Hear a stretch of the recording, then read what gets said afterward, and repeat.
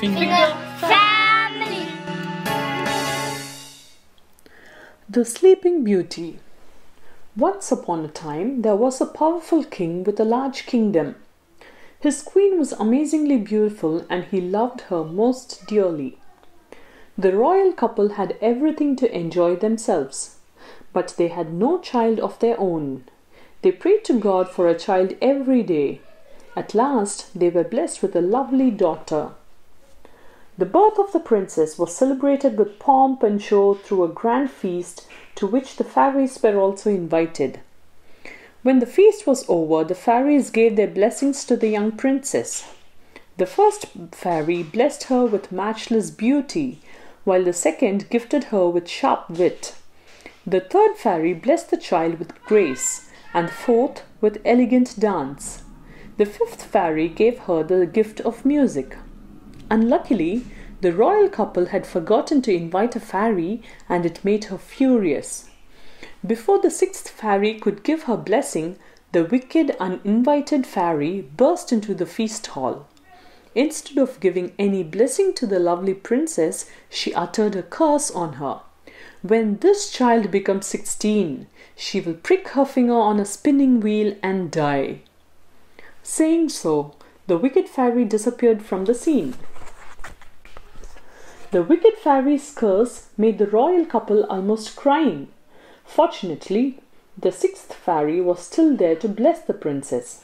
She said, "If ever this lovely child happens to prick her finger, she will not die. Instead, she will only fall asleep for 100 years. But if any true lover kisses her lovingly, she will at once wake up."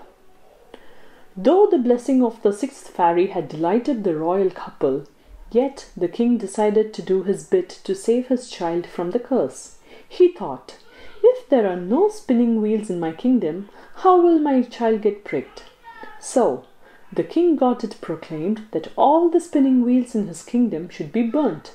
His men carried out the royal order strictly and carefully.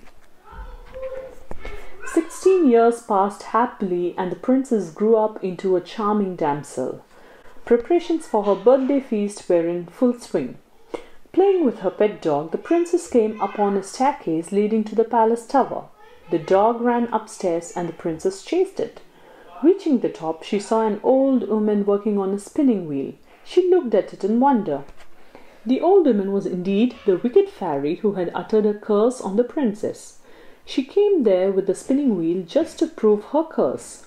The princess asked her, "What is this?" "Come and see for yourself," said the woman. The princess got near it and touched its spindle. In no time she fell to the floor and went in deep slumber. Seeing the princess lying on the floor, her dog ran downstairs. He went to the king and the queen and whined painfully. When the queen tried to pat and caress the dog, he ran upstairs. The parents of the princess followed him and found their beloved daughter lying in a death-like sleep.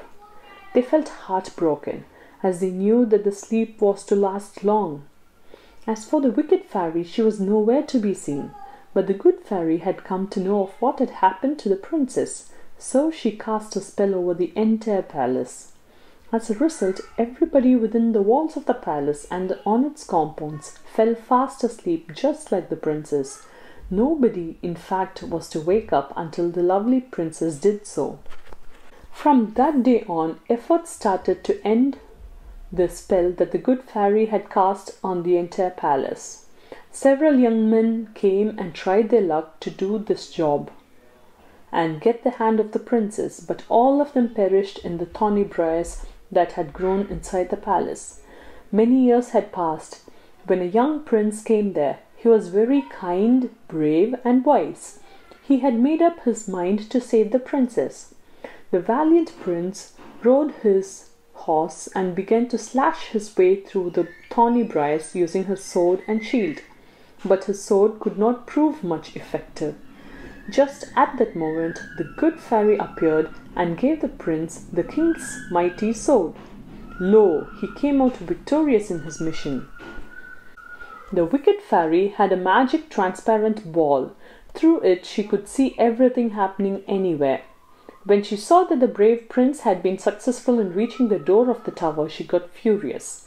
She never wanted that her curse should come to an end and the princess should wake up, so she decided to stop the prince.